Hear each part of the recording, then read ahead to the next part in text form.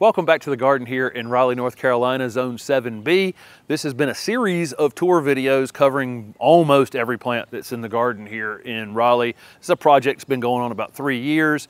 There's a playlist on the channel called New House. You can go back and look at all the videos from the beginning of the project. The house in the background is about to get a major facelift in the next few weeks. So by the time you guys see another tour video sometime later, we'll skip some time, we'll let some time go by, let some annuals fill in, and then show the garden off again a little later in the summer. Hopefully the house will be completely updated as well at that time to go along with the garden. Of course, I'm going to move into a house and do the garden for 3 years and then do the house. And that's just me. That's just who I am. This butterfly bush on the corner here, this is a Butterfly Towers butterfly bush. It's an upright, narrow growing cultivar. It'll end up about this tall before the season's over, but it stays super, super narrow. It just blooms like crazy. This is its 3rd year out here along the street, and it's in, it's in a very, very narrow spot between the curb and the fence, and, not the best of soil, but it thrives out here and blooms and blooms and blooms. It'll continue to get a little size on it as time goes on. This is a Cheyenne Spirit coneflower. These were the seed that we originally did for these. They've since seeded themselves a little more in here. We're going to have to come in here and pull a few of them out eventually because we have a couple other things growing in here. But I want you to notice, and I've said this in a couple of the other videos, look how tall and vigorous these coneflowers are out here by the road versus other ones that are in the garden in other places. This soil is just completely unamended. It's got some mulch around it. We keep the weeds away from them, but other than that, there's getting no help from us whatsoever. If we water, we'll water out here in the middle somewhere, and about 8 drops of it gets on that, gets into that spot. It just doesn't make it past the fence or anywhere. We never come out here and water.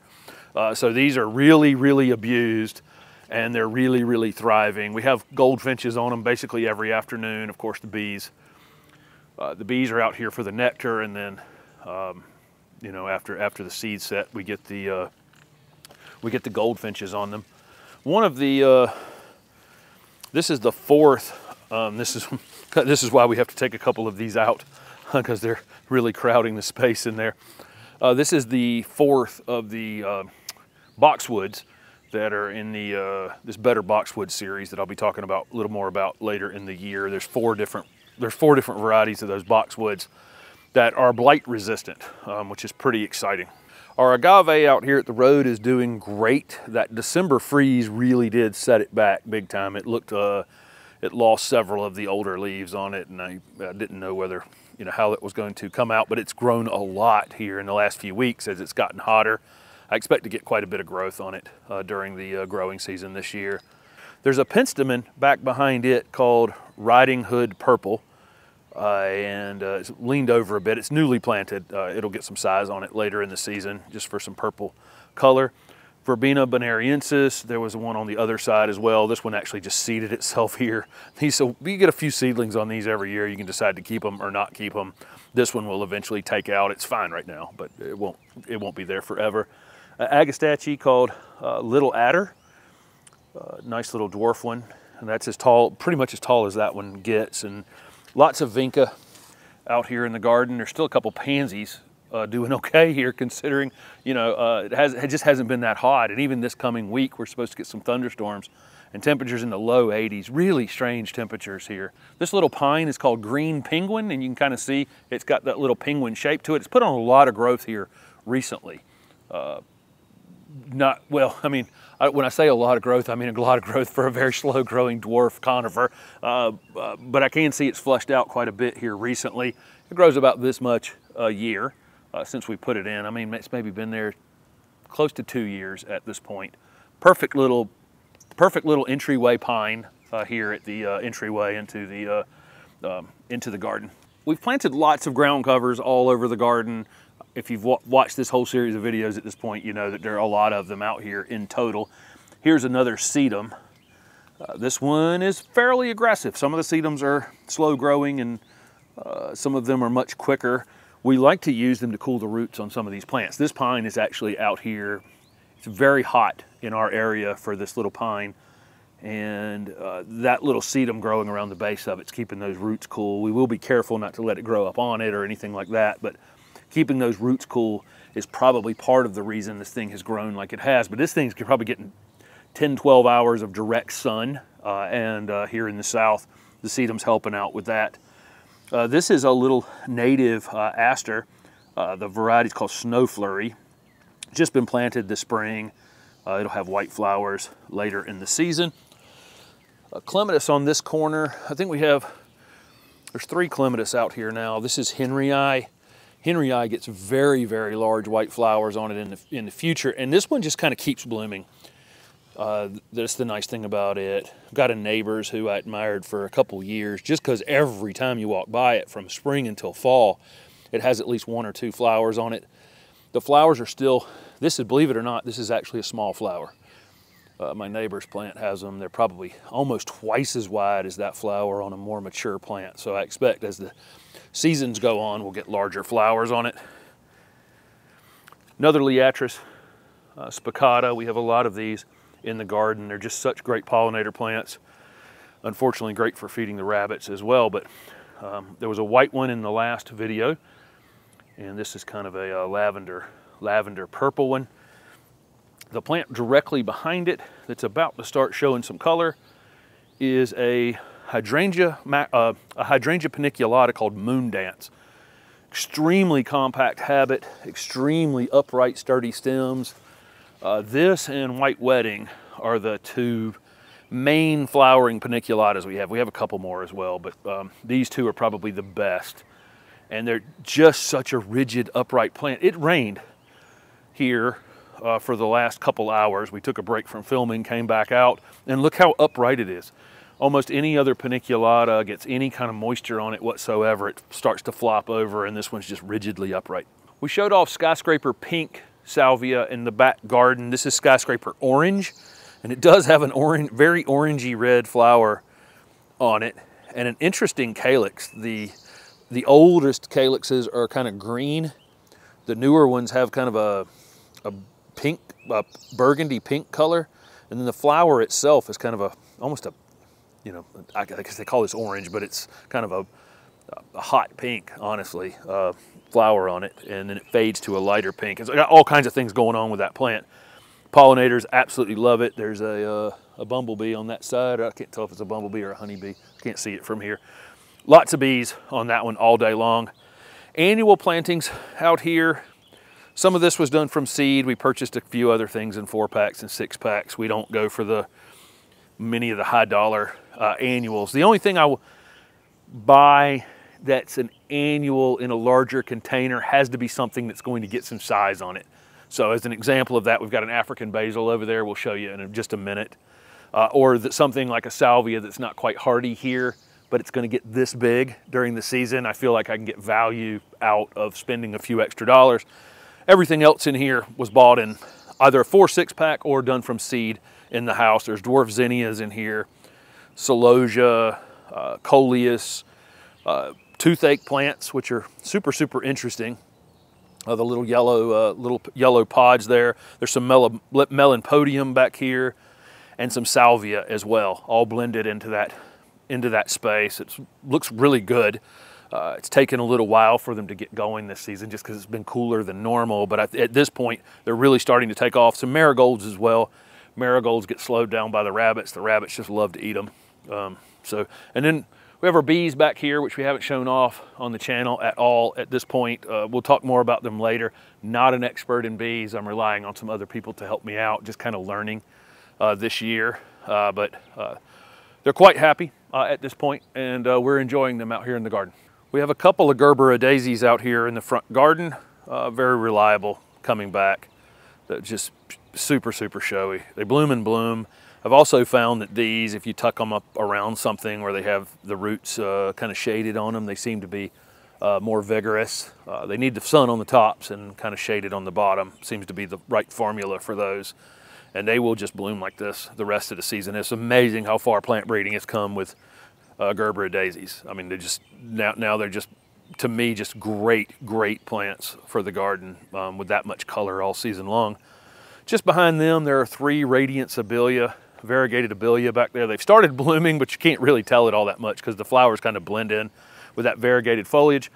This little spiky growth up here on top, we'll go through and prune out here in the next few days and get them lowered back down again. Really great plants across there. Great for those native and non-native bees. Evergreen, variegated, low mounding, hard to miss, extremely drought tolerant. Not something would ever need any additional water from us here in our area where we get regular rainfall. They do end up with a little bit of water on them because we'll water a couple things around them, but they would never need it on their own. I love showing off this native blueberry. This is Rosa's Blush. Beautiful pink new foliage, settles into blue, little lanceolate leaves. Bloomed earlier in the season. Now it's forming these blueberries, which of course are edible, but we'll just let the birds have these. Great plant, just blends in great with other things. Any tour we have out here, any folks visiting the garden, this is a definite question we get from everybody who visits and sees this thing. It's just so interesting, native to the southeast United States. It's next to a Chamaecyparis obtusa called Nightlight. This is a Southern Living Plant Collection one. Look how great that plant looks. It's out here in the full sun. Doesn't really do any bleaching up here on the top. A lot of these gold conifers will bleach out on the top, and if you've ever seen it happen, you'll know what I mean. It just literally turns white almost on the top. This one holds its form beautifully. We've got some annuals, some zinnias and some salvia up against it down at the bottom. We'll go through and cut out around this a bit and make sure that we don't keep things up against it, because it will brown out that foliage down at the bottom, and then the annuals will be gone and it'll just be brown. So we'll be careful to keep that cut out. But this is such a great plant. I'll go swing around here behind it. This is a crinum lily called Candy Stripe. It's already had one bloom stalk, actually two, and they just flopped over in the garden, and a third one has appeared. It's just tucked in under here. It's just a big, giant, bulbous thing under the ground. That anchor themselves in really well. The older they are, the more flower spikes you'll get on them. Probably get a little bit taller in the future as well. Incredibly showy flowers. Just a great plant. And again, we have the foliage part of it is kind of tucked up in the bed, and the flowers come out and visit. Back here behind here, we have 5 Leanne Clara. We just wanted something evergreen in the center of this bed. A lot of the other things are changing all the time. A lot of annuals, a lot of perennials. And we wanted something that would just kind of settle the eye back here, just be green. These flush out with a burgundy color, so some part of the year they have burgundy on top of their green. 5 is too many. We're gonna come in here and take out 1 or 2 at some point and figure out a different arrangement for them. This is actually a great screening plant, really great screening plant. It's another Southern Living Plant Collection piece. Incredibly clean, easy plant that I'm keeping 2.5 feet tall that can be allowed to get 8 or 10 feet tall and make a perfect screening plant. Another Chamaecyparis obtusa. This is Nanogracilis, kind of an upright, narrow growing Chamaecyparis. Super soft to the touch. We have many of these in the garden, and every one are just wildly different than the other. But this is, the dwarf Hinoki cypress. This is the look of most Chamaecyparis in the wild. And then, we've done things like the gold nightlight one next to it and other forms that we have here in the garden. Tons of dwarf zinnias. There's dwarf zinnias in front of it. And a lot of those were done from seed here at the house. Then we have our giant zinnias, and we'll flip around here to the driveway side and show you lots of them. All right, so here is the collection of giant zinnias so far. Not all of them have opened to flower yet. Again, we've seen a big delay on lots of things out here, but there's various oranges, yellows, lavenders, all opening slowly but surely. All of these were done from seed in the house earlier in the season, and really starting to look great. We interplant them with a perennial lantana that comes back every year. That particular lantana is called Chapel Hill Miss Huff. It's a little bit different than, or Chapel Hill, is it pink? I can't remember. Chapel Hill Miss Huff. I'll put it on the screen. There's Miss Huff lantana that has a slightly different coloration, has a little more orange in it, where this one has a little more of that lavender color. Just as reliable as Miss Huff, we have found. If you can find this one, striking color, and it matches great with all of these various zinnias that are opening around it. At some point later in the summer, typically our giant zinnias like this will get a little mildew. They'll start to slow down some. We'll just pull them out, and by that time this lantana will be gigantic, and it really works quite well together. Up above that, we have our native Ambulanchier. This is Autumn Brilliance. Bloomed already this season, and then gets blueberry-like fruit on it. It hasn't flowered all that much for me at this point. It actually just had a few flowers on it last week. The birds will typically get the berries before we do, but if you do get them, they're quite tasty. Beautiful fall color on Autumn Brilliance. That's why it has the name Autumn Brilliance. This one needs a bit of more pruning on it. It's too heavy on the top and too small of a caliper down below. I did some pruning on it last year. I'm gonna have to do the same thing sometime this summer. I'll show it on the channel when I do the pruning on it. This is an Austrian pine. This one's kind of interesting. The variety's called Oregon Green. Beautiful little conifer.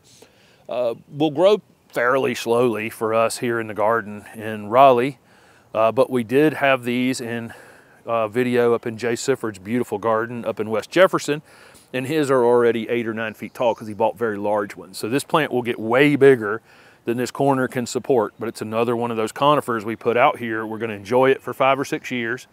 We'll probably do a little pruning on it at some point to keep it even a little bit longer, and once it gets too big, we'll take it out, put it in a container, put it in a different spot in the garden, or gift it to someone who has a little more space for it. This is a little juniper called Golden Joy, just a small weeping habit. We had it in a different spot in the garden. It was getting kind of lost where it was. We figured this spot along the edge of the driveway would be a good spot for it. It can just fall down the driveway, you know, fall down the edge of this little, this is actually a fairly steep slope. You can't really tell maybe on video, but this bed is about 2 feet higher than the driveway ultimately. From where I'm standing here up to here is about 2 feet, about a 2 foot climb. So that juniper should just come right down onto the driveway in time. There's 3 of our native clethra here. They're 2 ruby spice clethra, and this was meant to be the same, all 3 the same variety. It's worked out well, actually.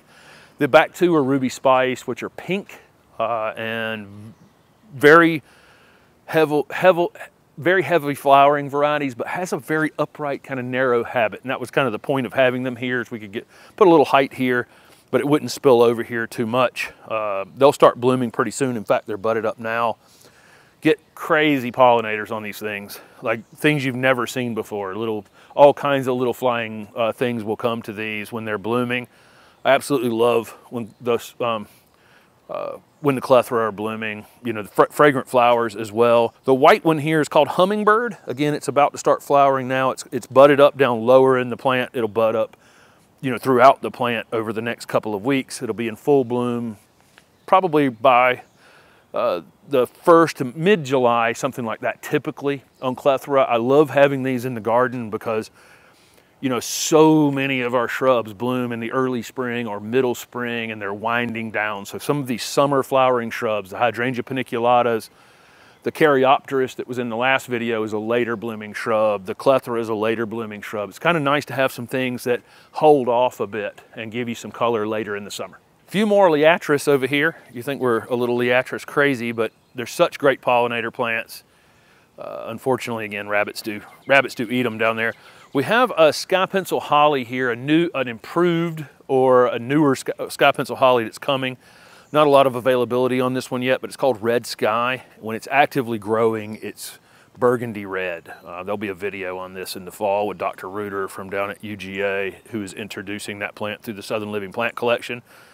It's not growing right now. We just have planted it.